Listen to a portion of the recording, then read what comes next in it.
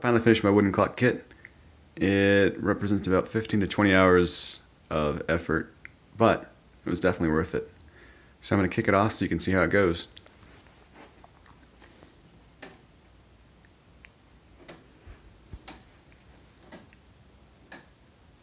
It should run for about 12 hours. That counterweight on the left is just a cardboard cylinder full with a bunch of nails to keep the clock rolling. It's about 2.5 pounds.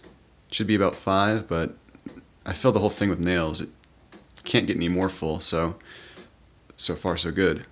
The biggest problem I had was getting this thing to run for more than 4 seconds. And it's all because of this gear right here.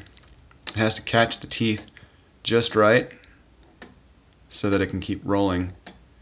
And normally what would happen is that left arm would slide past a tooth or just get caught on it. And that difference was probably 2 degrees from where it was when I originally screwed it onto the wall there. And you can see the screw behind all those gears.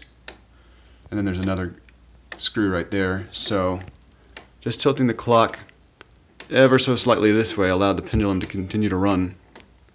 And the result is never run this long before. So if you have one of these yourself, try to stare really hard at those arms and see how they catch, because that was the key for me. It was just looking at how the thing was actually working, and then I went online and saw how other people's were working. So it's been a lot of fun, and I hope to check on this in about 8 hours and see if it's still going.